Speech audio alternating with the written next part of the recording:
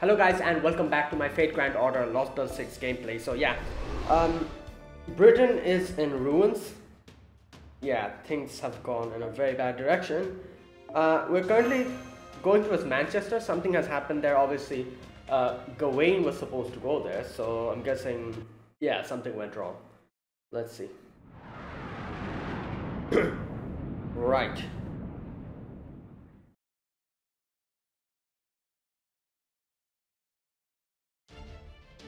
What the devil is going on here? It's only been a day and a half. How is all of Britain burning in only a day and a half? I mean, I knew Morse was bad news, but this is unbelievable. That is true, you know, like, in a day and a half, from that to this, yeah, crazy transformation. No, Morse don't use fire, something else did this. This has to be the Red Calamity. Looks like the fire's coming from Manchester. Ah, right. Isn't that where we made the promise with Vargas? That we'd help some fairies migrate to proper human history if things went belly up? That's right, Vargas told me about that. She said she had already talked to Manchester's resident about the prospect of migrating outside Britain, and that they all loved the idea. Can we stop by Manchester first then? That's where we're headed. We need to find out what's causing the fire anyway. It'll be something of a detour, but it shouldn't affect our entry route into the pit. Okay. How are things on your end, Da Vinci? All systems green. We're making good time at 60 knots or 111 km/h. You want to head to Manchester, right? I was just thinking we should make that our first stop too. We have to keep our promise to Vargas after all. We should be there in 10 minutes, but it's surrounded by a massive fire. At least the ferries inside should be safe. The town's ramparts ought to be to keep the fire out. We'll have to move the ferries into the storm border all at once, since there won't be time to guide them one at a time. So Fujimaru, I'd like you and Marsh to head there ahead of us and let them know we are coming. I doubt anyone is... I don't know. Like, I feel like everyone's dead over there. I'll send Shadow Border down to the surface as soon as we arrive in Manchester's airspace. It'll land automatically, but you'll still need a driver to get there. Can you do it, Munir? Sure thing. Guess I'm the only one who can, since Chubby's gotta stay here as commander. I'm impressed you accepted so readily, Munir, but I suppose you are the border's longest serving pilot. True. Oh, well, yeah, pretty much. Besides, I've had it easy up until now. Great, okay, I'm counting on you guys to round everyone up and fill them in. Will do, just be ready to welcome them abroad.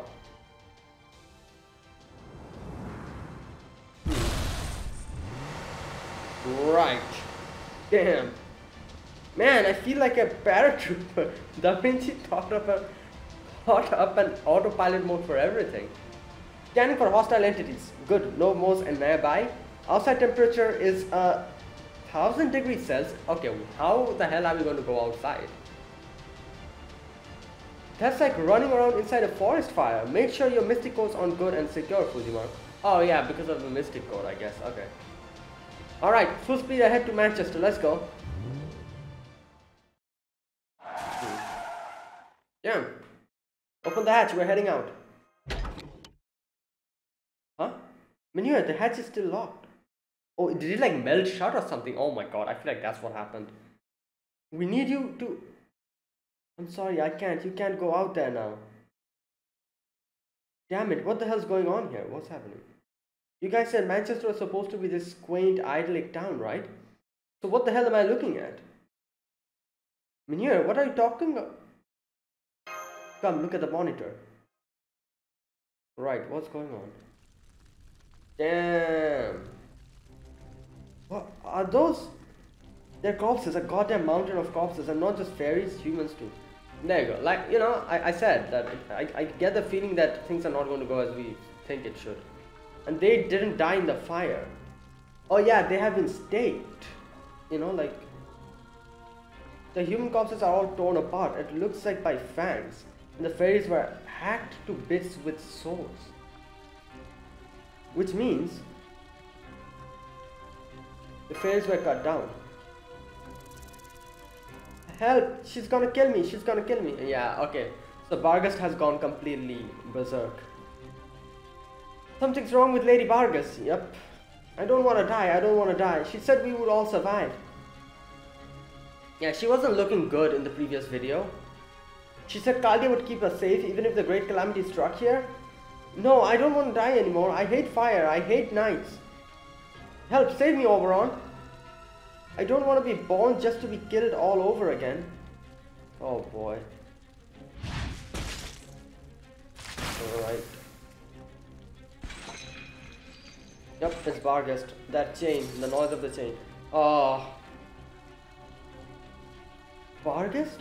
That's Barghest. She doesn't look anything like you described her in your reports. Did she do this to Manchester? Okay. I've got to get out of there. Out there. Fujiman, get back here, you idiot. Barghest, tell us what happened here. Kaldia, you're here. Just like you promised. But you can't be here. Leave. Go away. You need to escape. Britain's fairies are... It's all my fault. I should have known better. Ah. Oh boy. Master, quick, get behind inside the... Get back inside the shadow border. It's not safe out here.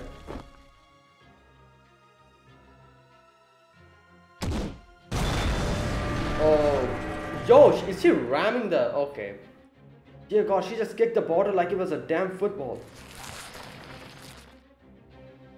Get the border out of here, Minier. That's the magical energy eater Da Vinci wrote in her reports. She's sucking up Senpai's life force. I'm trying, but the steering wheel is not... Oh, hang on. She's going away on her own. Guess she's not too interested in us. She probably restrained herself. You know, you can see that there's still a little bit reason left. She's headed outside the city, I think towards Gloucester. And she's not alone. There's a bunch of black dog-like creatures following her. She's got them all lined up in a procession. It's like watching some twisted real-life Pied Piper of Hamelin. Is that the Black Calamity? Oh, okay. Wow. Wait, so she's going towards Gloucester. Okay. Oh, no battles again, right?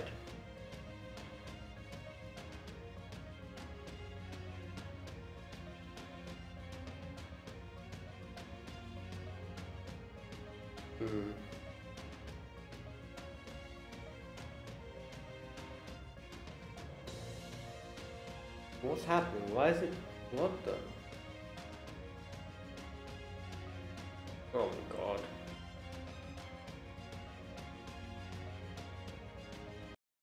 Okay. I was like, what's going on?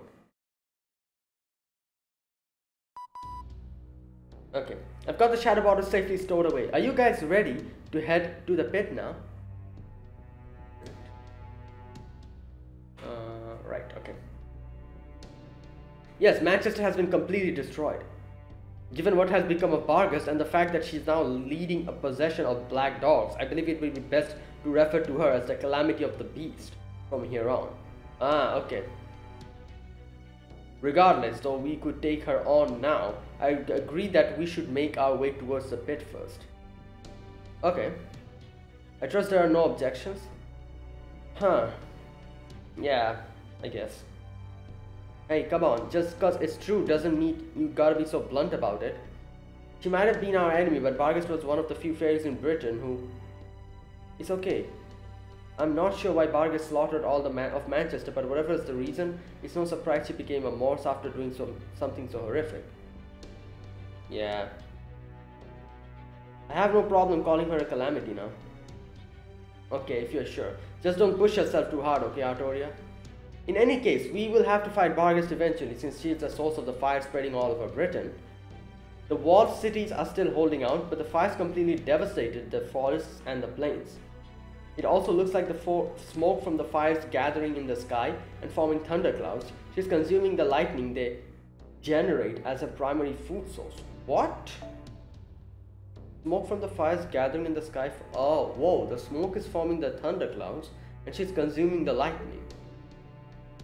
Her magical energy grows with every step she takes. We are going to have to stop her before she becomes a literally unstoppable monster. Yeah, so shouldn't we like try to get her first before that happens instead of going to the pit? Even so, we need to check on the pit first. Okay. There's both a red calamity and a black calamity, right? We can't go to war unless we know the enemy's strength. Luckily, the calamity of the beast is still moving slowly. She seems to be headed towards Oxford right now, but at this pace, it'll take her a good 4 to 5 hours to get there. Right. That should give us enough time to come up with a plan of attack. Got that, Artoria, Fujimaru? Yeah. Ah, what is that? What is that? Oh gods, it's gross. I don't want to look at it anymore. Stop that, lookout. What are you talking? Ah, you can see the pit, can't you? Save the whining for later and put it up on the monitor now. Our primary objective is to acquire the sacred lance at Camelot, whether we use it or not. So we need to get a handle on what's going on with the pit as soon as possible. Yes, sir. Putting it up on the monitor now. Okay, what's going on? Ooh! What the? A weird looking thing. What is that? The black mist seeping out of the pit is actually severe multi-layered curse contamination. Black mist seeping out of the pit. Whatever you do, don't touch it. It'll make you go insane and rot your whole body. Is that Kernonos? It looks like... Oh yeah, it is the Kernonos, I think. Because, oh yeah, in the mural, the silhouette did kind of look like this. Although, whoa, this is amazing. The inside of the pit's almost like a whole other dimension. Every signal I fire at it just disappears. It's basically a cursed bottomless pit. Wow. No, never mind the pit itself now. That's the real problem. What are you doing, data collection? Get to work already. I'm trying, but I can't. I can't get a read on the magical energy or its spirit origin. I'm not even getting any real numbers for its mass or volume. Even when I compare it against the pit itself, just the part we are seeing here is showing up as over 2 kilometers long. Whoa. Whatever it is impossibly big. There's no other creature like this. Not even in the deepest ocean trenches. Okay. Yeah. Grimmer, is that the same god that was present during Britain's Genesis? Yeah, that is Kernonos, isn't it? Yep. That's Kernonos, the beast god. In Celtic mythology, it's the king of beasts and the one who knows hell itself. Here it's being responsible for Britain's creation. Okay. That thing's why the old god of wisdom chose me to come here as his vessel. I see. Beast god, okay. Right. That said, he didn't mention how much it's changed. If this is his idea of a joke, I ain't laughing. That thing's way too big for anyone, human or fairy, to do something about. Okay, well. Right. Oh my god. It looks like a... You know, like a plushie. Like a plushie toy, like... Oh my god, it's a big thing. Yeah. Doesn't look happy though. That's a creature from the mural. Yeah, there you go. Is this really happening? Please tell me. It's just a bad dream. Zeus, I can understand. He was a machine at least. Ivan the Terrible might have been a massive mammoth, but that made sense for the frigid tundra. But that's a living creature. Yeah. There's no way any living creature could be that huge, and it's just standing there right in front of Camelot.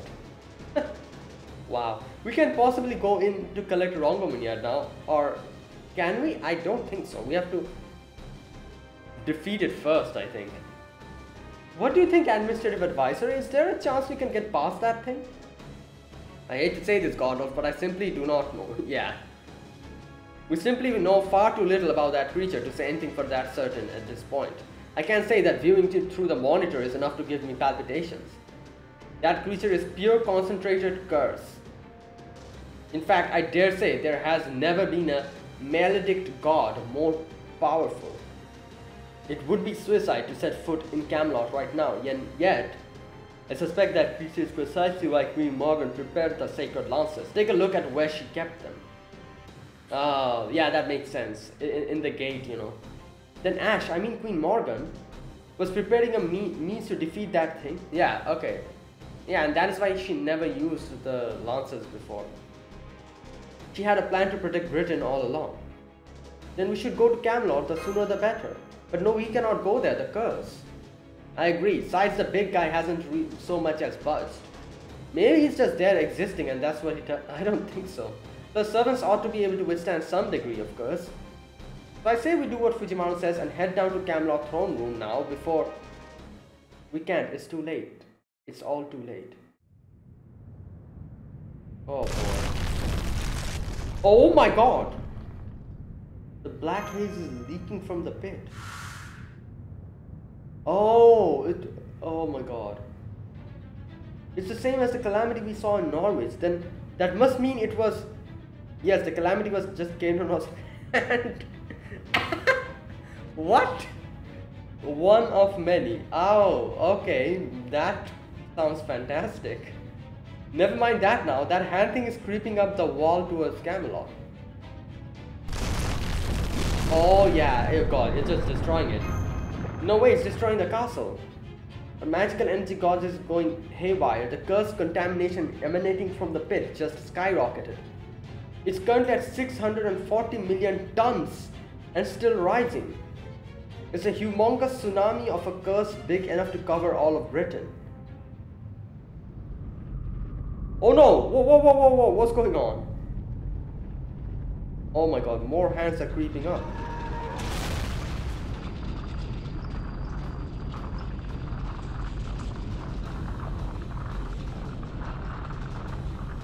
Okay. Yeah, well, there you go. We cannot go to Camelot anymore. Hard to port 180 degrees. We need to get out of this airspace now. If that stuff swallows up the border, we are done for. Don't let even one of his fingers so much as graze us.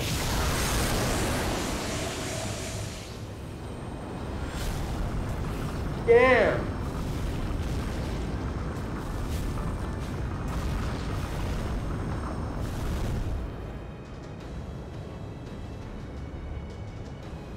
It's no use. I'm giving it all we've got, but we're not getting any more altitude. Terminus must have 100. 200. I can't even count how many hands it's got. They're everywhere you look. We can't avoid them all, let alone get away from them. Damn it, Da Vinci, what about the shadow border? It won't work. Even if we could get everyone on board in time, there's nowhere to run with the ground covered in customs. Yeah, exactly. There's no way out of this. I think this might be it for us. Contact in 765. Goodbye, everyone. It's been swell knowing you. Right.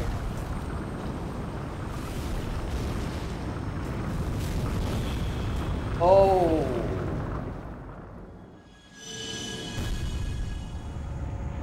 What? What is that? What is that?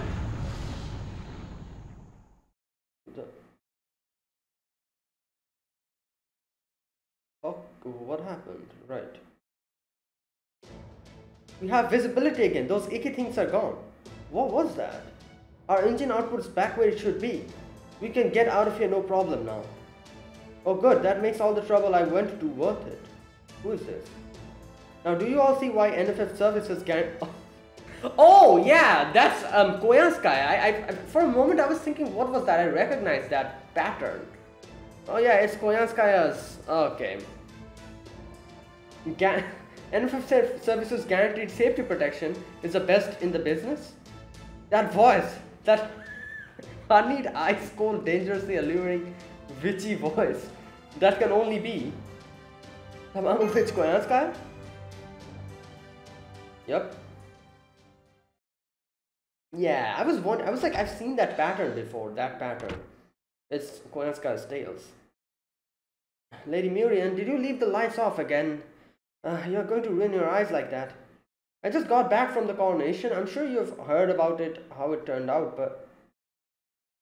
Bloodstains? Yeah. Muriel! Oh, Koyaska, welcome back. I'm glad you're here. I still hadn't said a proper goodbye.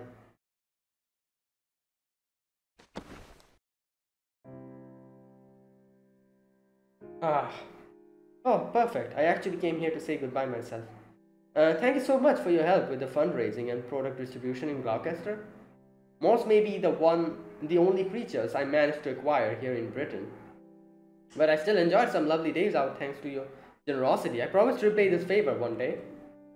As soon as I've finished making my primate zoo, you'll be the first to receive an invitation. That sounds great. But I'm sorry, I'm not sure what's going on anymore. It feels like I'm still dreaming, and once I wake up... You're worried you'll forget everything? Not to worry, I'm the beast of taming. Unlike humans, I never forget my deaths. Thank you for calling me your friend, my eccentric little princess. It would be an honor to purchase your joy and grief from my catalog. I'd never sell them, of course. I'm quite fond of you. See, then do you think you could pay me for them now? I was an idiot. I couldn't keep my anger, my hatred in check. I'm responsible for this. I should have realized who the true enemy was. But instead, I was used and manipulated right to the end. So, at the very least, you'd like to get your revenge? You just leave that to me. I'll follow these bloodstains and find whoever. No, I don't think she wants revenge anymore. Like, she knows now. What happens when you go that path? No, I want you to at least protect Britain. We fairies may be fated to die out. We can never atone for our sins. Even so, I still want you to protect Britain.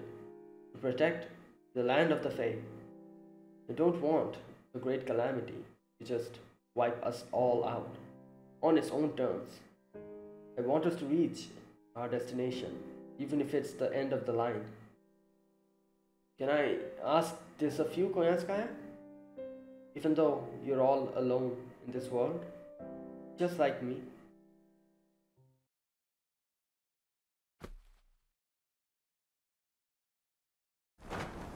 Oh, she changed her clothes.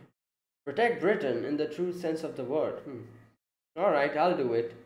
If you're looking for me to protect rather than destroy, it's obvious what needs protecting. Rest assured, NFF Service has the situation well at hand. Oh, I guess that's why she decided to save the shadow, like, you know, like the Kaldia.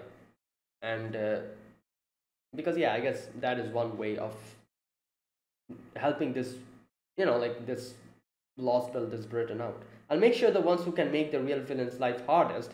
Yeah, there you go. Stay safe and sound. Well. Yeah, there you go. That is her tails. At first I was like, I've seen that pattern somewhere. Where have I seen it? I cannot remember. And then now I'm like, alright, that's her tails. That's Koyaska's beast form. Marines, can you put that up on the monitor? It's no use. Our cameras are being jammed. And our sonar is not working either. Ah! Do keep those annoying pulses off me, would you? They're messing with my concentration. Sonar jamming, huh?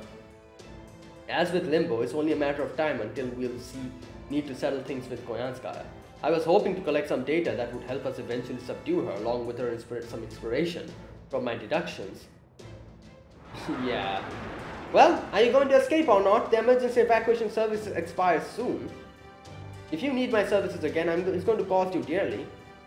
Right, get us out of here double quick. I certainly don't want to be stuck with a preposterous bill. But we will pay you in full for this service eventually.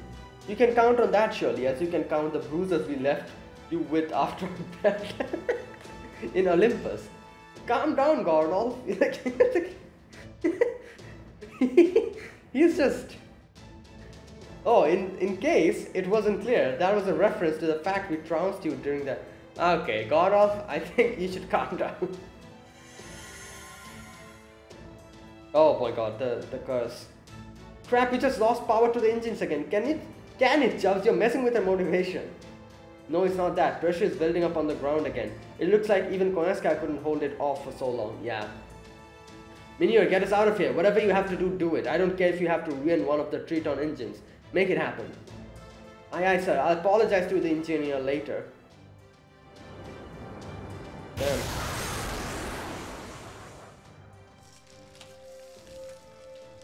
And that's as far as the friend discount goes. The rest is up to Chaldea.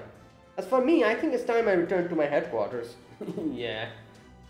So, this is Keranos' curse. Easy to mistake it for a weapon capable of destroying the world. But this curse isn't meant for enemies from the outside. It's for cursing your own kind and yourself. A curse of self-destruction. Ah, okay. So only the fairies and in this Lostbelt. The only way I could defend this ship from it was to absorb it myself. What a sorry state of affairs it turned out to be. Yeah. Well, at least we're out of that. And so the Chaldean ship barely managed to escape from central Britain. Vargas, now transformed into an enormous calamity of the beast, continued wreaking havoc in other cities. Having crawled out from the pit, Keranos continued exuding seemingly endless curses. Wow. So yeah, we have two big enemies now. The fair villages that dotted Britain's forests burned to the ground, which itself began to crack and fall apart under the strain. 2 hours have passed since the storm border first set out with the goal of saving Britain. They couldn't save anything.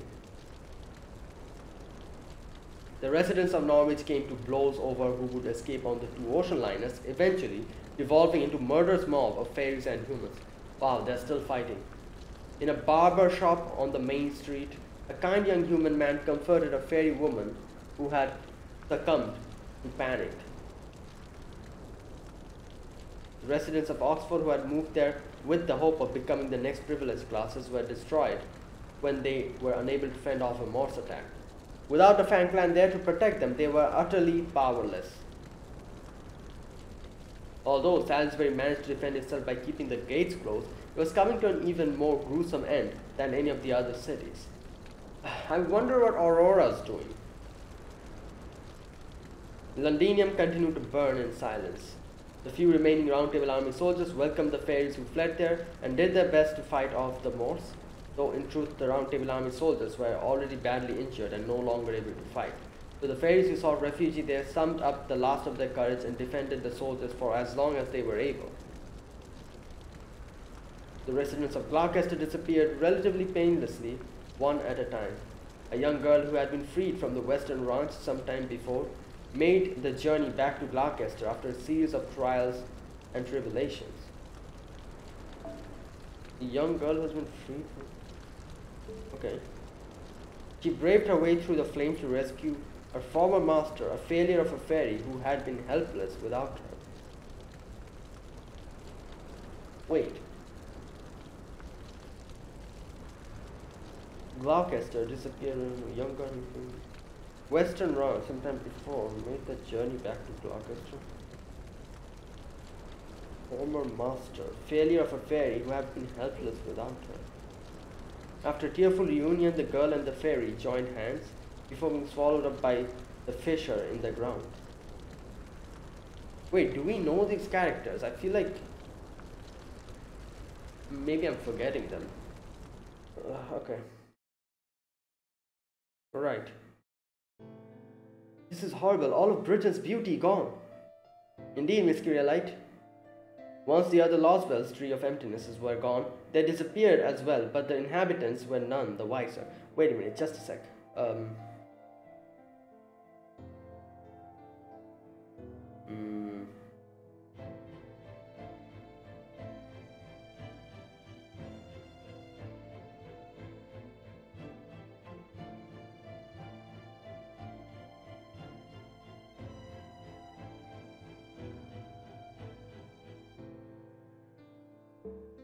Okay. This is nothing like that. Britain is experiencing a true apocalypse. Even if there were some reason that the land of the Fae had to meet such a dreadful end, I shall never be able to forgive the architects of this cataclysm. Yes, well, I understand why you will be so heartbroken by this, Kyrielite, and you have every right to be angry, Holmes. But we still need to do something about it, yes? If left unchecked, that haze seeping out of the pit is going to cover the entire planet, right? Isn't there something we can do to seal the pit? Yeah, you think we can seal that pit with that huge thing on there? No, there isn't. We can't even go close to the storm border anymore. The 12 Rongominias were our last hope, and they've all been destroyed along with Camelot. There's nothing we can do to stop the collapse. Trismegistus too predicted anymore. I'm afraid she's right. Britain's destruction is inevitable now. And from there, the destruction will spread across the rest of the globe until proper human history, the Lostbelt, and everything else is swallowed up by the darkness.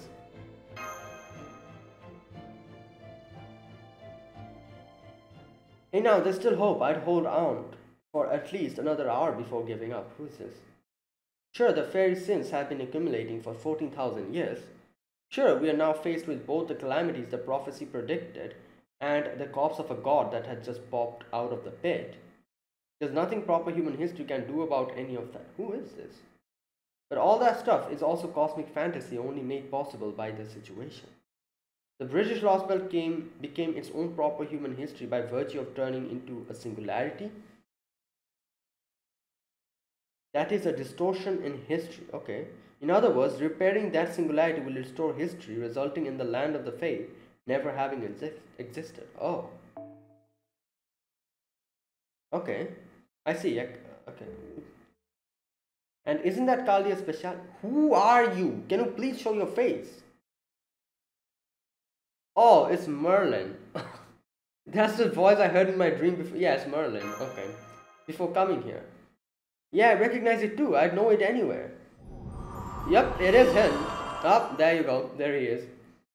Where was... Oh, he was trapped inside. Oh, I guess as soon as Camelot's walls fell, he got released. Didn't he? Hey everyone. Merlin the Mage of Flowers is here. At last, sorry to keep you waiting for so long. Now come on, cheer up. It's not like all of you to give up so easily. In fact, the real battle here in Britain is just about to begin. Okay. Right, so there you go. Merlin is here. Finally.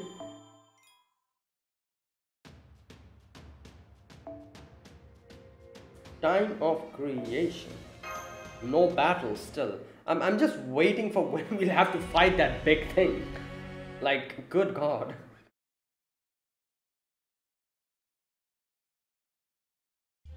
Now then, I believe greetings are in orders. Good day, Chaldeans. I am the amazing Merlin the Great. I've actually been free for some time now, ever since Morgan was killed. Ah, yeah, there you go. And her garden disappeared. I was like, why? At first I was like, oh, like, Morgan is dead, he should come anytime now. But then he didn't come. And now I was like, oh, maybe because the walls fell down, that's why he was released. But so he has been released a while ago. Which would make sense, because Morgan died quite a while ago, before all of this happened. So yeah. So what was he doing? Sorry for getting here so late. I needed some extra time to get everything ready. Okay.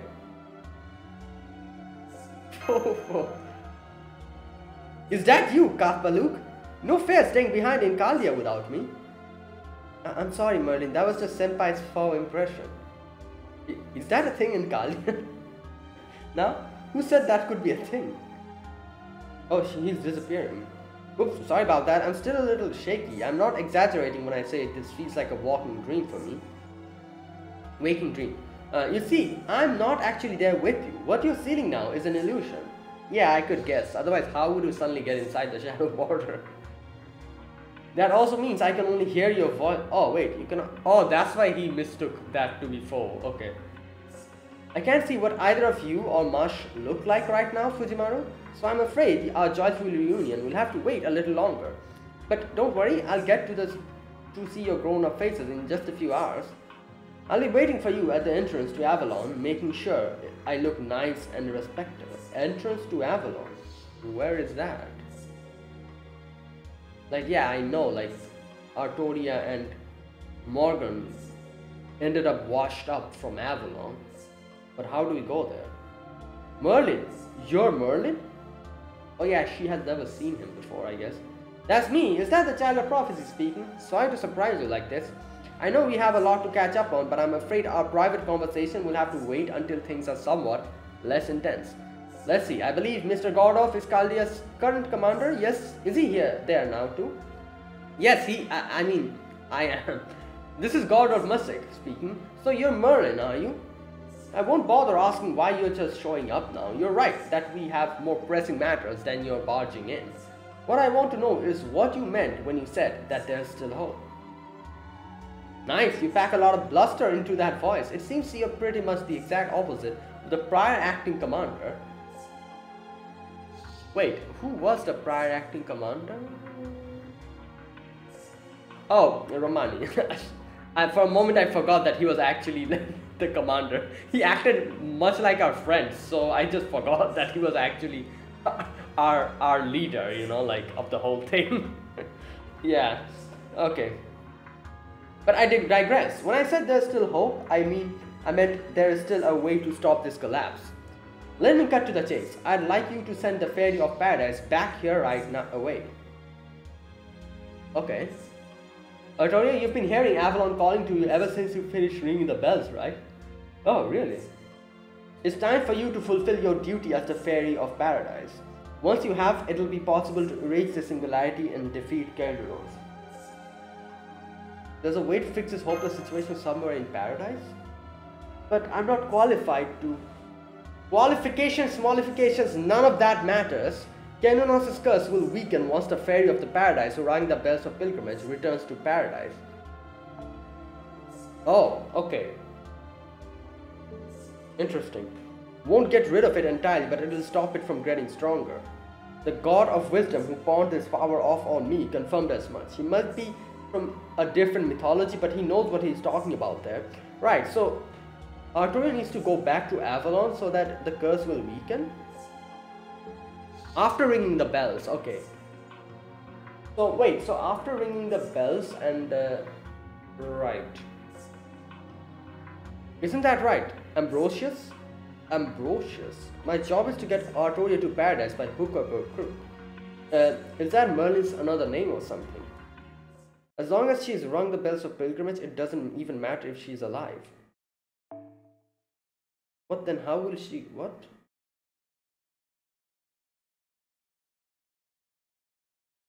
I'm sorry, bells of pilgrimage. Yeah. It doesn't matter if she's alive, still alive. But then how will she go back to Avalon if she's not alive? Right, of course. I should have known that. That's how it should go. Grimmer, why would you say something like that? So, I've actually kind of known about it all along. I could see that's why Grimmer was here the whole time too. Okay, can you guys please clarify what is going on? They're just talking in like complete roundabout. Like, I need like a proper explanation. Like, I can kind of guess what we have to do, but I need to hear it from their mouth and properly, because there's still a few things that I'm not sure about. That's expressly for the worst case scenario. Grimmer, we're nowhere near that point now. He's in the best possible condition right now. I can't see it, but I can sense it. I have no doubt that the Fairy of Paradise, the Avalon Le Fae, will fulfill her duty of her own violation. Even if someone convinces her this is ridiculous. And we should all just give up and enjoy the time we have left. They're still not telling what the hell. Okay.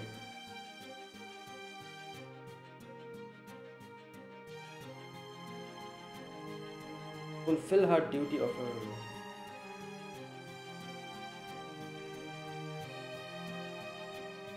Okay, besides, you all have no choice but to come to Avalon. There's a spirit cavern that leads to the planet's inner sea from the corpse of Albion, the border dragon that sank into the dark bog. Now that Britain has begun to collapse, that path should be open again. All you need to do is go spelunking for 1 hour. That's it. We're still talking about the largest holy ground in the Magecraft vault. It won't let just anyone in. It should open for Fujimaru as a representative of humanity, marshals the Knight of the Round Table, the Fairy of Paradise, and I guess there's room for her attendant Muramasa as well. Okay. The rest of you will have to wait there until they get back. Okay.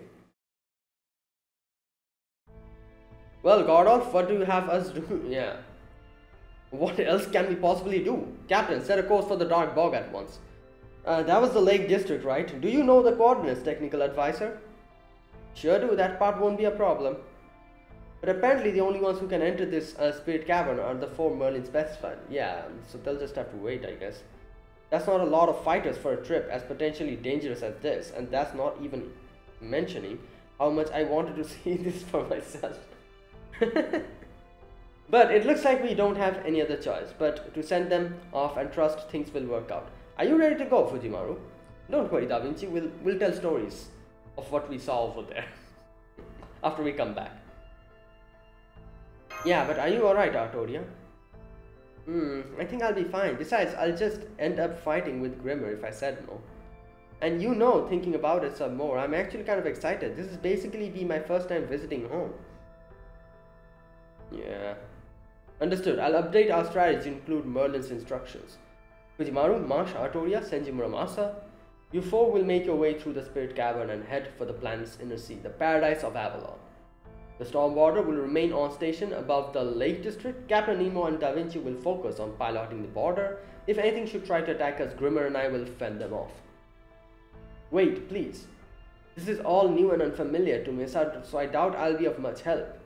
But Britain is my home, and it's only right that I should take part in any battles we may face. Oh boy. Huh? Absolutely not. If anything, we should be resting right now. You're in no shape to be fighting anymore, right?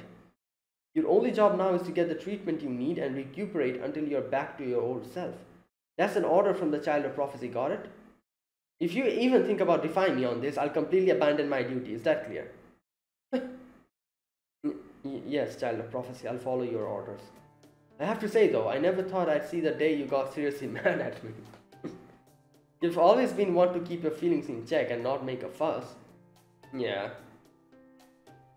True, Arthur is great at pretending to be a model student. You think?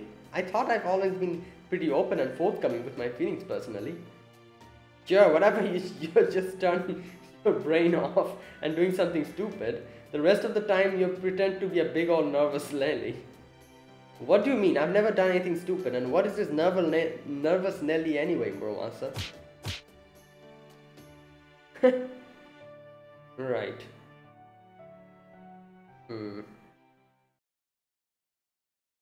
Okay. Okay, hopefully Merlin actually explains what's happening, like, after we go there. Right. Oh, wait, we'll have to fight. Is that a Lancer? Oh no, is that... Oh god, is that Melusine? I really hope not. It's probably her. Oh god, because yeah, obviously we're at the Lake District. I'm sure Melusine will be there. Oh lord. Like we discussed earlier, we will be standing by in the Storm Border in the Lake District airspace. We expect the operation to take about 3 hours. That's all the time the ship... No, Britain has left. 3 hours. We have no way of knowing what will happen in the Spirit Cavern. So please try to be as careful as you possibly can, Fujimaru. Got it. Entering the Spirit Cavern inside Albion now.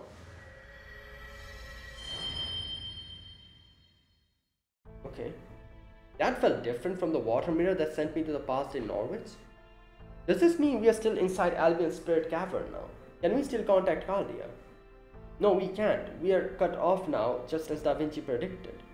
Gathering coordinate data now. 10, 20, 40, 80... 80? Master, you're not going to believe this, but it looks like we are 80 km below ground now. Damn, that's a lot of... Damn, that's even deeper than the pit, a lot deeper. Are we even sure this is underground? It's completely pitch dark and it doesn't even feel like I'm standing on anything. You're not wrong, this world is on a whole other layer, other dimension. To put it simply, you're just able to bypass all the ground in the way thanks to Albion. Oh, but be warned that it gets much deeper. In proper human history, the 80 km mark is where Albion gave up the ghost. What? Albion gave up the ghost. But in this Lostbelt, Albion managed to make a route all the way to Avalon. I'm guessing this has something to do with her lore? 80-kilometer mark is where Albion gave up the ghost. Okay, I'm guessing this has something to do with her lore.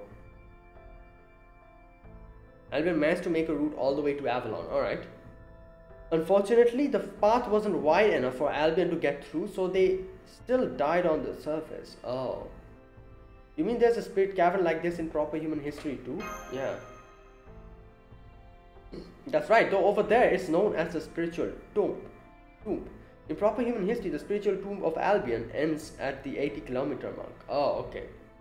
Beyond that is a world known as the fairy realm, which no human can enter. Okay. But since the British Lostbelt is all this was fairy realm, yeah, there's no such restrictions here. So we can keep going down as far as we like. I see, that makes sense. In real world distance, you're starting the 400-kilometer mark and going further down to the Beyond D layer 2700 kilometer away. That is where you'll find your destination, the planet's inner sea. Wow. Wait, so we are 80 kilometers below ground now and our destination is 2700 kilometer below ground? How the hell can we enter that kind of distance? Cover that kind of distance? Yeah. Simple, you take a shortcut. Okay.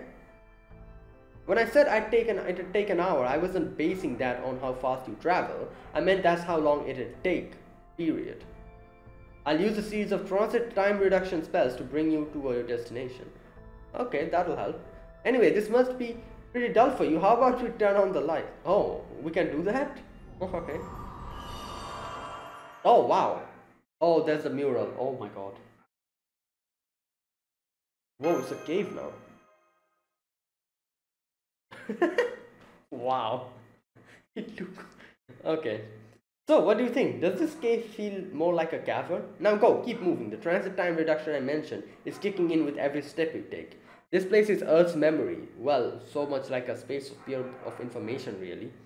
The idea is to skip past all the vague, hazy memories and get you straight to your destination. That should be a huge help, but, is that Merlin? Yeah, kind of, I guess. So finally, showing us what you really know. That's not what he looks like. There's something wrong. Oh, I see. Struck dumb by my true glory. I get it. Very well then. Heap your praise upon me. You can even worship me if you like, Muramasa. It's been a long time since I've shown up after all. I need to leave a strong impression as possible, given the short time I have. Oh boy, you definitely left a strong impression. Let's just keep what he looks like right now to ourselves. Good point, we probably shouldn't pry too deeply into this. Yeah, he probably made a mistake in... Okay. More importantly, Senpai, that mural over there, yep. I think it was called the Abyssal Worm. Oh, are you seeing the priestess's memory projected there? Perfect. Oh yeah, they did kind of mention a priestess that was also there. I'll take the hour you'll be traveling to tell you how this all began. Okay. This is a story of the British Lostbelt's genesis and of what purely the Fairy of Paradise's mission entails. Alright. Okay, can we finally hear it now? It became ocean at the end. There was ocean at the beginning. After the shooting star passed, the land all ran into rivers. Okay. Long, long ago, as far back as time can go, 6 fairies went outside to find the world had become an ocean. Okay. Yeah, we know this. This is awful, they thought. How terrible our world has become. Then a large shadow rose up from the ocean. It belonged to a giant fluffy creature. On its shoulders stood one of the animals the fairies believed was gone. The 6 fairies and the god soon became friends. It wasn't easy living in the ocean. There was nowhere to go and nothing to do. But the gods made things better for the 6 fairies by sheltering them from the waves. The ocean without the waves is nice, but we still miss having land. So the 6 fairies offered the god their joy. And they offered the god their wish. Then they offered the god himself. What? They offered the god himself. Okay. And so the fairies' wish was granted. Then after the rejoicing ended, oh my god, they tricked the god into drinking the poisoned wine and he died. Oh, okay, great. Typical fairies. Oh wow, so here, even here they poisoned them. With here they poisoned, in Arthur's situation that happened, and now like Knocknoria also they poisoned. The fairies love poisoning others, that's great. And so the fairies acquired the god's body. Like, here's the thing, you know, I have been wondering, like, they kind of told this little story a little bit earlier as well, didn't tell us the full story. So I was wondering, like, it seemed like Cernunnos and the fairies were good friends. So why is Cernunnos in the pit, and now why is he like trying to destroy Britain? And there you go. And so the fairies acquired the god's body. They made the body into land on which they could live. Okay? They were grateful too to be able to make use of the crying, screaming animal the dead god left behind. Make use of the crying, screaming animal. What do they make use? She was their only human. Oh my god, that was a human. Oh, was that the priestess? I think so. She was the only human, but one simply wasn't enough. So being very careful not to kill her, they cut her to... Okay, so this person was apparently the...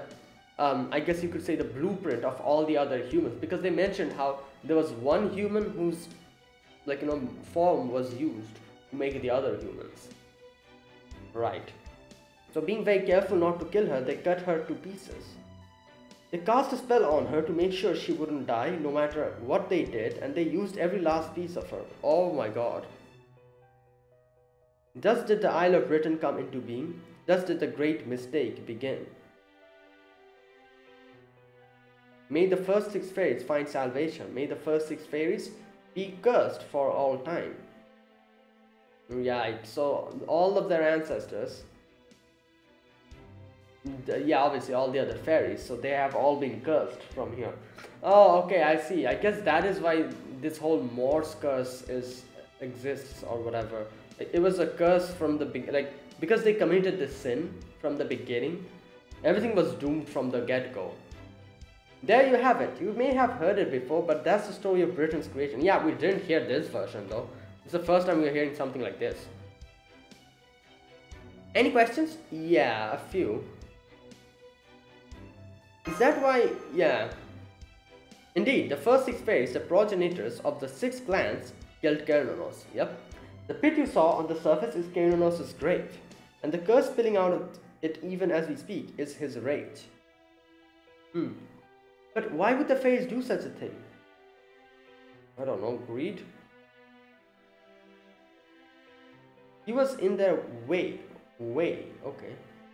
This all happened 14,000 years ago. When the 6 fairies came out from paradise and onto the surface, Earth was already covered in a sea of nothingness. Wait a minute. When the 6 fairies came out from paradise... Oh, so the fairies also... Ah, I see. So the 6 fairies were from paradise from the beginning, and they came to the surface and they saw Earth was covered in the sea. And that is why they prayed to Cernunnos, and the one who ended up helping the 6-stranded fairies was a Celtic beast god who had come up to the surface just like they had. Yeah. A god who would later come to be known as Cernunnos. Cernunnos and her priestess, his priestess, the lone human who had managed to survive just like the fairies had, both did their best to protect the fairies. At first the fairies were grateful for their help, but the sea of nothingness never changed no matter how much time passed or no land appeared. I see, so that's why they decided to kill Cernunnos so that they can get the land. The fairies blamed Cernunnos for that. They thought he wasn't strong enough. What the hell? What's more, they didn't particularly like his priest. What? She was constantly telling them to sort themselves out and consider the consequences of their action. Eventually, the fairies couldn't take it anymore and decided to deal with Cernunnos permanently. They figured that since they didn't have any land to stand on, they could find a substitute. And since Cernunnos was so big, they thought his body could just serve fine as a small island. But of course, Cernunnos was a god, they couldn't kill him easily, so they came up with a plan and held a festival. They told Cernunnos that they were holding the festival in his honor to worship him, and then held a banquet with lots of wine. Cernunnos was delighted that he was being celebrated for being the Fae's first official god. He probably figured that they were trying to change their thoughtless ways. Oh yeah, well. And so against the priestess's wishes, Cernunnos attended the banquet and was poisoned to death when he drank the wine. Some rejoicing that turned out to be. What about the priestess? What happened to her? Yeah. The fairies used her as the foundation. No, the base ingredient for the... Yeah, there you go. Like I said. For the humans that came later. The truth is, every human in the British Lostbelt is an inferior copy of the priestess who was killed during the Britain's genesis. At any rate, as a race, the fixed fairies went on to create their own stone and forest children and grow their clans. As time passed, they transformed more and more of Cernunnos' body into land. But after 100 years, things stopped going quite so well for the fairies. The children kept dying, turning into fallen trees, adrift on the sea. Oh. New generations kept being born, so the number of fairies never decreased. And thanks to the humans who had been copied from the priestess self, Britain slowly developed into a civilization. With civilization came new societal roles, the fairies made new types of fairies, and their forest flourished like never before. But they also kept dying for no reason whatsoever. Eventually, the 6 progenitor fairies realized Cernunnos' rage was the cause. Even though Cernunnos' soul was gone, his body wasn't completely dead. In fact, his heart alone was still burnt with the fire they used to cremate him. Even in his death, Cernunnos' body continued to smolder with anger and curses. He could very well have come back to life at any time. The fairies were so shocked by this that they fled Cernunnos' body. Wow, they killed them first, then after that they become shocked, after seeing that Cernunnos is angry. Great. Fortunately, that was right around the time their children's corpses were starting to form new ground.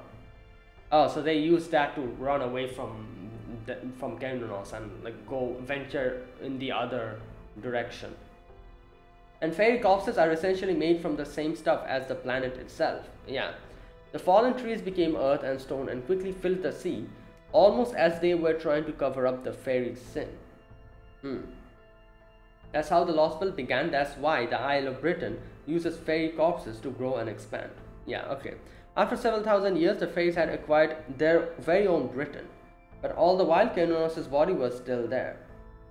Oh, interesting. So, at first they were only on Cernunnos', that big body, that big pit. That was like a small island that they were in first. But then after Cernunnos died, and their their successors, they also started dying and they also died. They became more and more land and started expanding. And now this is after so much death of fairies and them coming back again, this big Britain has formed. A divine grave that would let no ocean-filling fallen tree near it. An indelible reminder of the fairies' sin, a reminder that rejected their corpses. Eventually, the fallen trees blocked off the ocean's water for good, and Cernunnos' body was left behind at the bottom of the sea. Wait a minute. A divine grave that would let no ocean-filling fallen tree near it. An indelible reminder of the fairy scene, a reminder that rejected the corpses. I see. That is why the corpses, the sea didn't accept the corpses and they become land on top of it floating. Eventually, the fallen trees blocked off the ocean's water for good, and Cernunnos' body was left behind at the bottom of the sea. That is the true nature of the pit. It's not actually a pit, it's the remains of a patched up dried ocean. Oh. Okay, interesting. Let me read this part again. Till there, divine grave.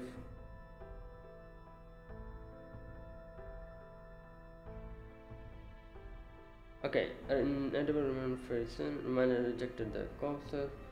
Fallen trees blocked off the ocean's water for good. Cernunnos' body was left behind at the bottom of the sea. Oh. Nature of the pit. It's not actually a pit, it's the remains of a patch of dried up ocean. Right, okay, I can kind of understand. The island made by killing a god, the fate's original sin. It wasn't just Kernunos they killed, but the priestess who served him as well, yeah. No, she wasn't just killed, she was desecrated and used as a tool for these 14,000 years. No wonder Kernunos is so pissed. I doubt even killing every fairy in Britain would be enough to satisfy him. Although, why did he come to the surface anyway? Isn't it kind of narrow-minded to curse the whole damn world just because you got killed? Especially after you went out of your way to get involved with the fairies? What? Why did he come to the surface? Narrow-minded to curse the whole damn world just because you went out. No, why would he, like, what? Why is this narrow-minded? I don't understand. Like, that's probably because... Wait.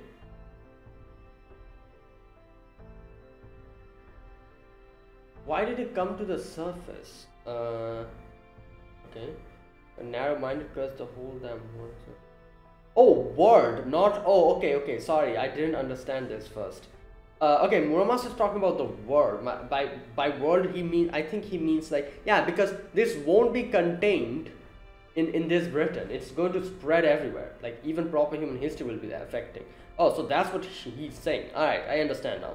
I was like, no, like, they're the ones who killed him, so how is this narrow-minded, or how, like, yeah, but, okay, I understand. So he's saying, like, the whole world. Because yeah, obviously, like, the fairies are the ones who sinned, like, everyone else, like, didn't really do anything. After you went out of your way to get involved with the fairies. That's probably because Kernunos was an envoy of paradise sent to reprimand the fairies. Oh. Okay. Interesting. So,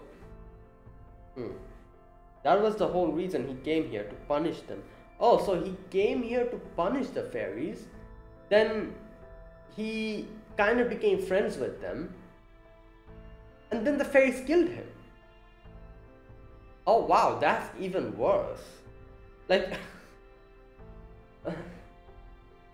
like, you know, like, you do something bad and the teacher comes and tries to scold you, but the teacher kind of understands your situation and he kind of sympathizes with you, and he's like, right, you know what, okay, you guys are fine, you know, like, try not to do this anymore.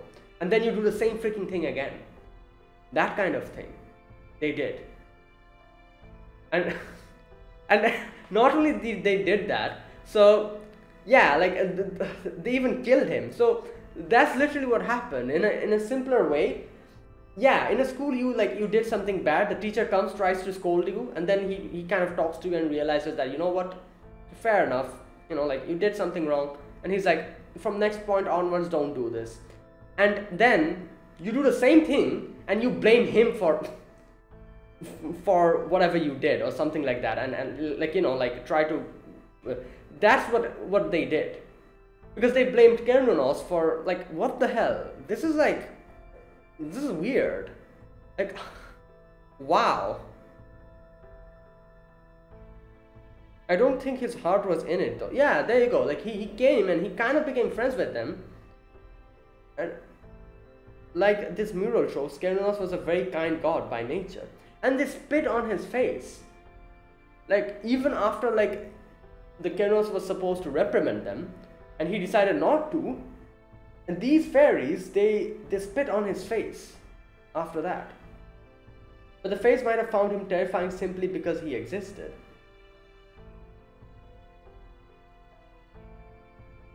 The reason why the world became a sea of nothingness. Does that mean the reason the sea became a world of nothingness is? That's right, that's the point where this Lostbelt diverged from proper human history and its greatest mistake. Wait a minute. That is the point where this Lostbelt diverged from proper human history and its greatest mistake. Okay. You see, 14,000 years ago was the greatest turning point of all humanity. 14,000 years ago? Wait, what happened then? Ice Age? I don't know. Maybe you heard something about the planetary envoy that almost destroyed Earth's past ancient civilization back in Olympus? Okay, I probably heard, but I don't remember anything about that. Wait a minute. Oh, it's the okay, it's Zephyr, isn't? Alright, yeah, okay, I know, okay. Oh yeah, they did talk about this in Olympus as well. Yeah, right, okay, yeah, I remember. And this is the whole thing where, like, in Fate Extella as well. Yeah, we did. This was a whole... It was a wide civilization destroying giant named Zephyr who fell from a shooting star. Oh, that was the shooting star they're mentioning. Okay. Zephyr wiped out countless pantheons and almost destroyed every civilization on Earth. Yeah, and where Olympus diverged was that, like, the gods and the goddesses, they were actually like aliens and they were like machines. And that's how, like, you know, like Lostbelt 5 diverged from proper human history, where in proper human history the gods were gods, while here, you know, like, there's that whole... And this, okay, this diverged in a different way. Almost destroyed every civilization. In the end, it was humans who managed to defeat it, not gods. I heard they did so by using divine constructs, weapons made in the planet's inner sea, meant to combat planetary threats. I also heard that the sacred sword Excalibur was, yeah, the greatest such weapon, and that it was created in Britain. Okay. That's right, I just realized that nobody here has ever mentioned... True, like, we have talked about the Staff of Selection, the Spear of Selection. Nobody talks about the Sword of Selection. Where the hell is that? Nobody has mentioned Excalibur, ever. The very idea of a sacred sword just doesn't exist in this version of Britain. So that must mean... Excalibur was never made here? That's right, and I'm sure I don't have to tell you what happened as a result. Yeah, okay. In this what-if world, humanity never had the means to defeat Zephyr. So Zephyr destroyed the world and made it into a sea of nothingness? Is that what happened? That's why they were wiped out. Zephyr destroyed all the planet's land masses and took them for itself, leaving only a sea of nothingness with a few aquatic life forms. Wait, I don't understand one thing. Why wasn't Excalibur made here? Like, what changed here that Excalibur never existed here? Like, in proper human history, Excalibur existed. Why not here?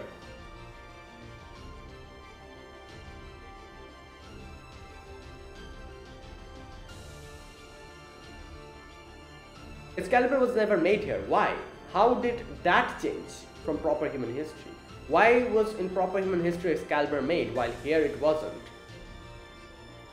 So why was the sacred sword never... Oh, just okay. Never made. The reason for that is both exceedingly simple and unsurprising. Its creator Okay, what? Its creator slacked off. The Aerie, that is the 6 fairies who were supposed to forge it in the planet's inner sea. Oh, they were supposed to forge it. These 6, okay. Decided it would be okay to... What? Take a day off just this once and went off to have fun? Oh my god, imagine slacking off and the whole world getting destroyed because of that. For one day.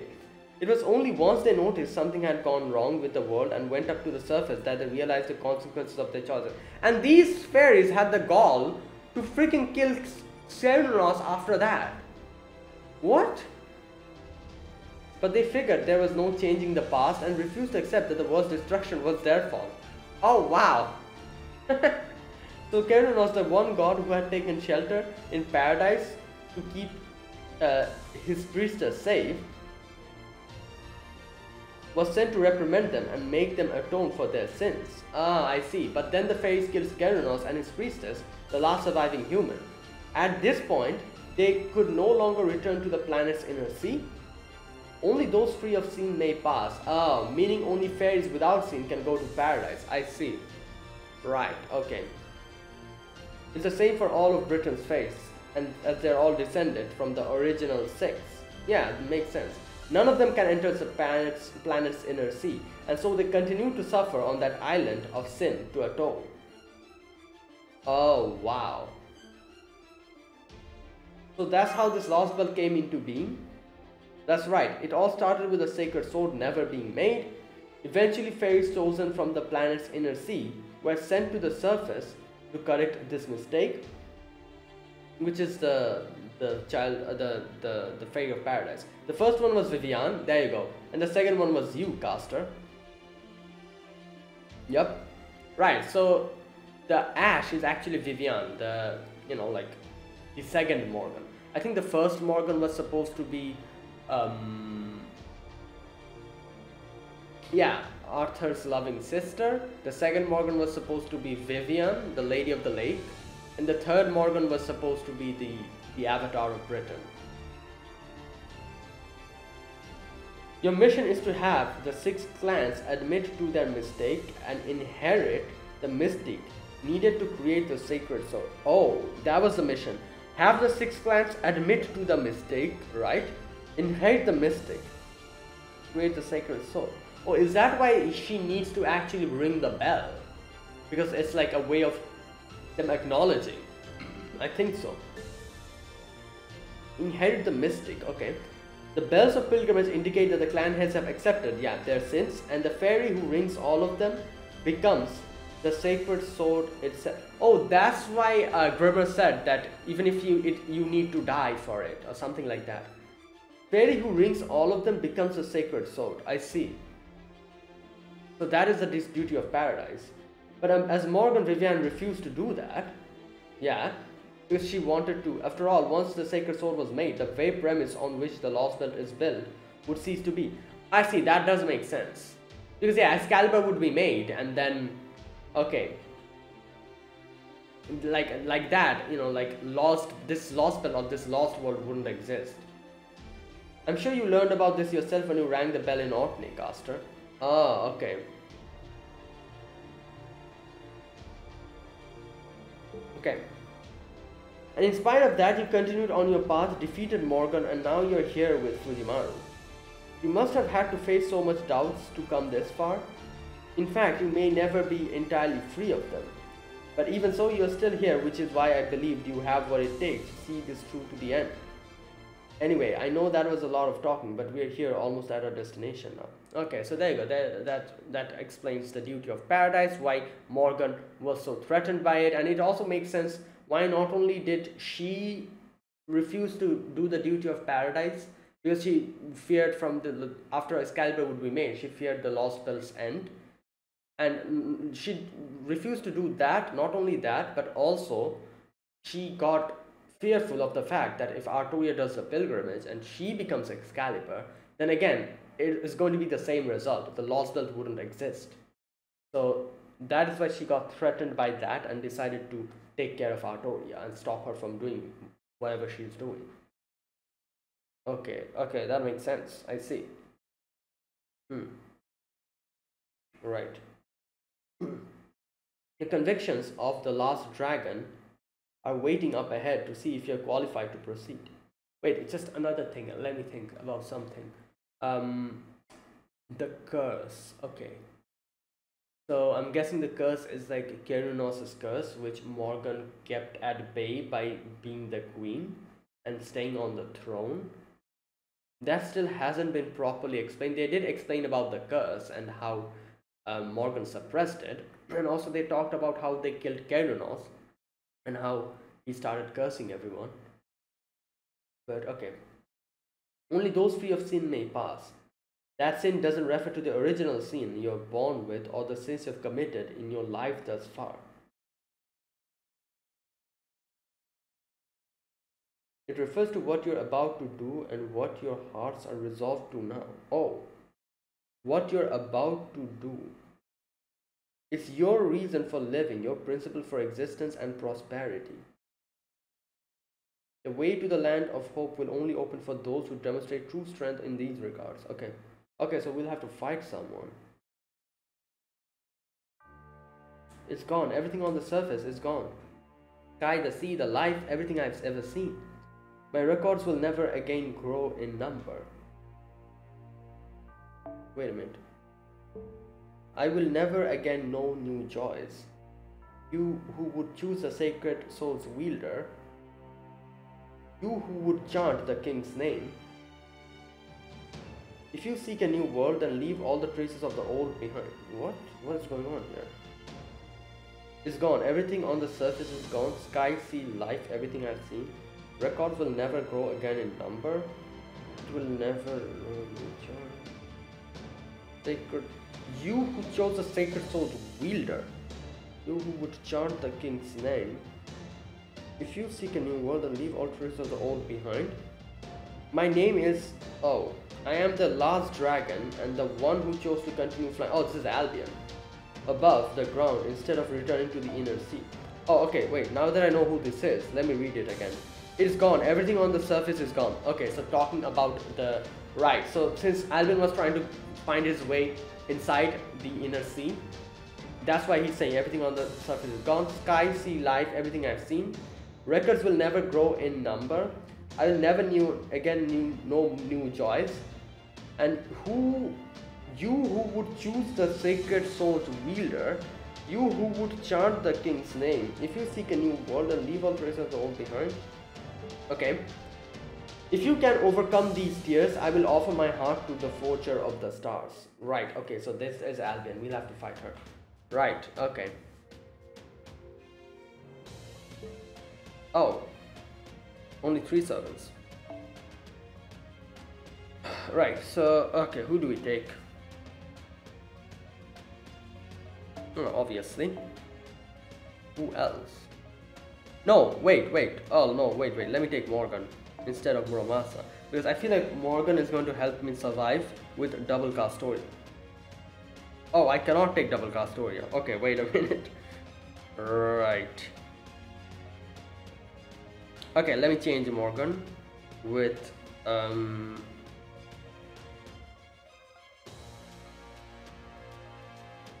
Who should I take here?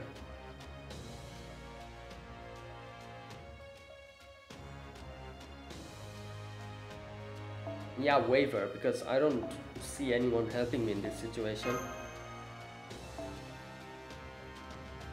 Okay, Waver, let's put this on Waver.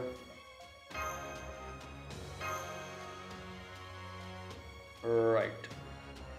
Alright, let's go with this. Oh, okay, let's see.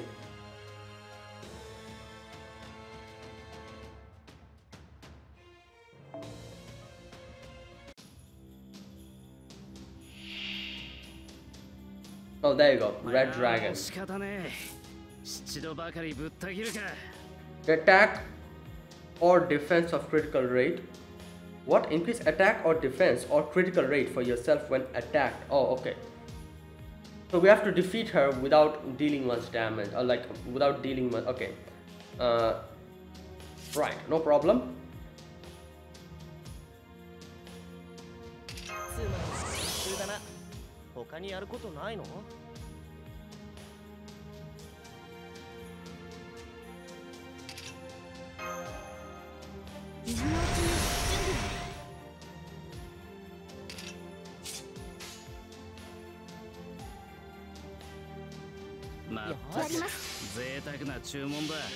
Okay.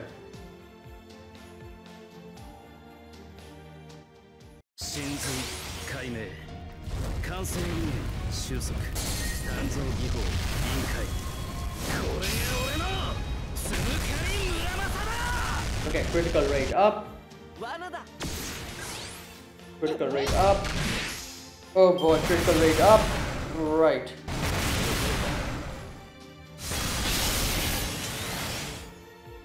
Okay.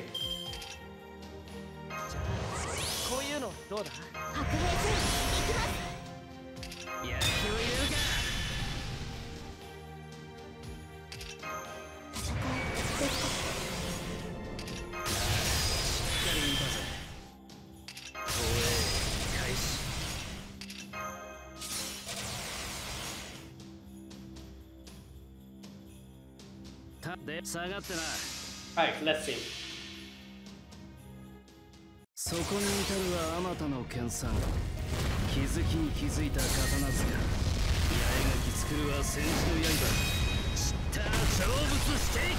Right, good damage. Now for the crit. Nice, nice.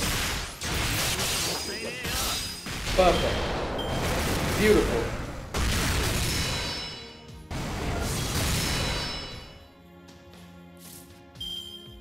Right, another one. Let's deal another.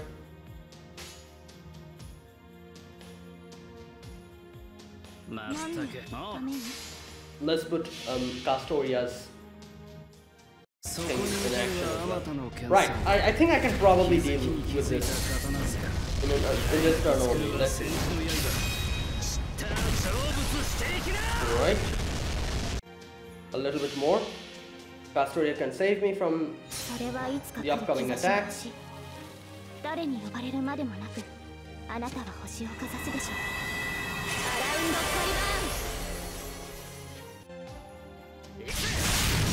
Right, the crit didn't hit. It's fine, no problem.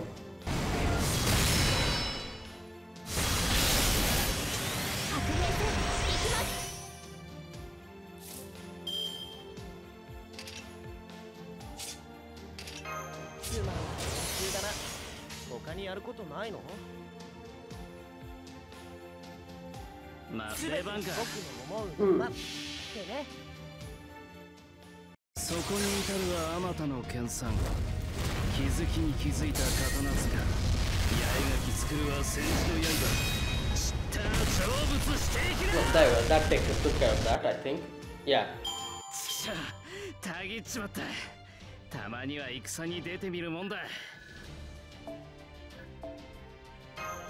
Yeah, okay, there you go.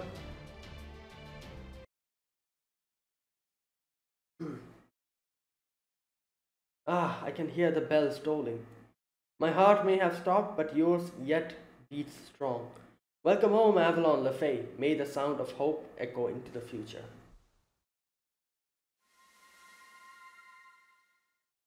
Right, is that light from outside? That's right, that is the entrance to the planet's inner sea. This is the land of the young. Tirnanog, the eternal spring. This is the place where many life forms have dreamed of finding. Land of the young, Tirnanog. Welcome to an Avalon whose time has come. This is where the journey of the planet's birth ends. To an Avalon whose time has come. This is the place where the journey of the planet's birth. Journey of the planet's birth. Okay.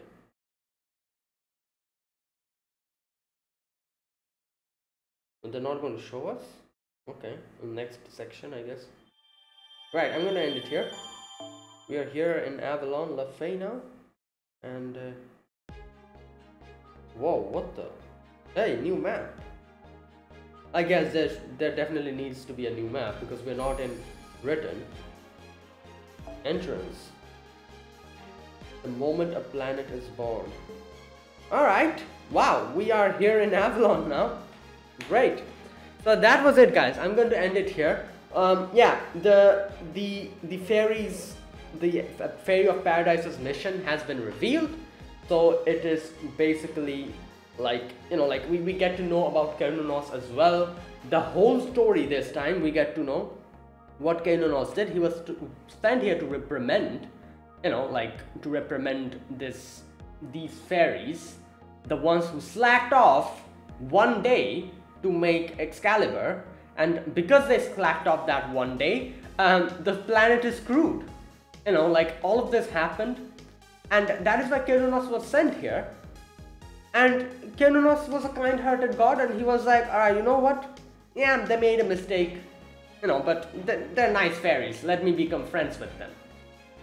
And even after that, after giving them a second chance, the fairies, they had this great idea to poison Kernunos and kill the human. So obviously, like, wow, like, they actually gave them a second chance and they screwed that up as well. So then, after that, obviously Kernunos got mad, it started cursing them, and the fairies got afraid. And after that, from the planet's inner sea, more fairies, not more, but two more. First it was Morgan, then it was caster, that is Castoria. So they were sent to actually go, make these fairies repent by, like when they'll be able to ring the bell of pilgrimage. That is their way of accepting their sins. So I guess that is why they say like forgive, forgive us, forgive them, or something like that, that they chant, kind of that chant that they kind of say, right? So like Ash was sent to go there, convince everyone, ring the bell of paradise, the bell of pilgrimage, the 6 of them, and then like she herself will become Excalibur.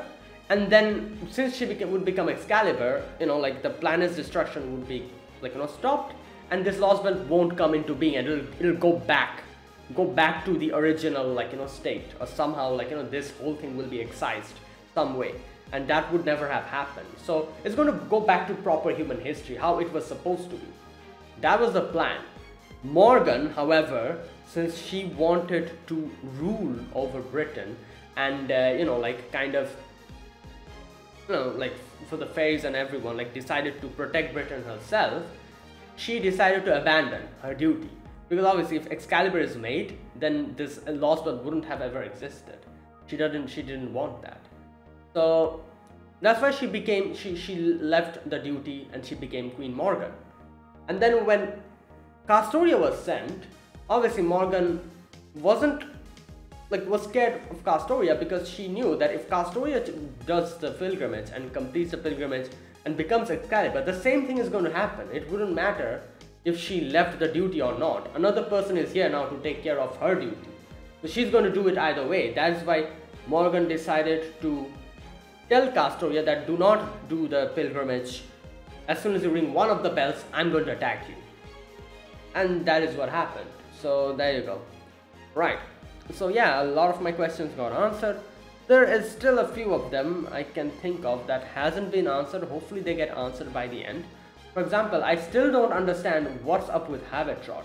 Why did Habitrot not they did kind of mention where Morgan said something to Habitrot about being you will be erasing yourself from this whole thing. The only time you will be able to stay is from when the child of prophets, that is Marsh, arrives, to when Marsh is sent back to past. Only that time you will be able to exist.